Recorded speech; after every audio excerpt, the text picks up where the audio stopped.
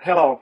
So this is a quick tour for SparkReceipt mobile application, the best rated mobile app for small business owners, entrepreneurs, freelancers to automate the financial tasks we all hate. Yes. And this is what you see when you log in. You see your expenses. There you can add your receipts and invoices.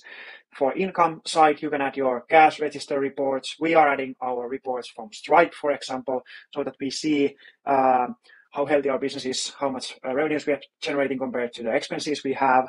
And then once you have added those, you can add your bank statement. Ideally do that from the web application so you can extract the bank statement transactions, and receipts and invoices are then matched automatically for your bank statement.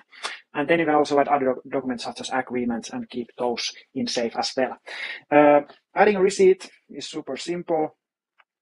Just take the picture and our AI does the categorization for you, and you can see it is super fast. It is already categorized and everything is OCR'd correctly. So there's the merchant name, everything is correct as always.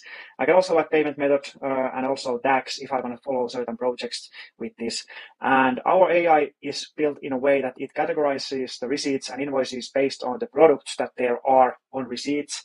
So it is not just based on the merchant name or place of purchase, which is kind of like the industry standard today. So we have a more in-depth layer in the AI on that sense. And then you can also see kind of like summary based on expenses, based on categories.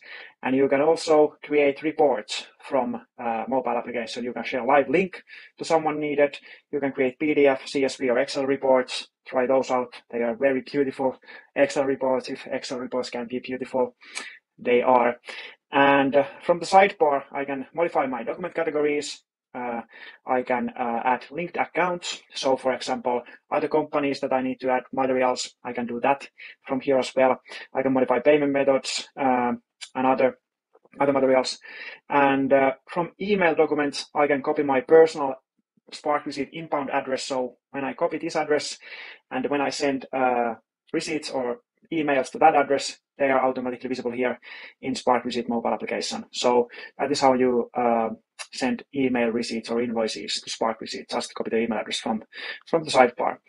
And please do, you can also reach out to us from the sidebar or leave a review or request new features. But this is kind of like the basic functionalities in the mobile application explained in brief. Try it out and let us know what you think. Okay, thanks. Bye.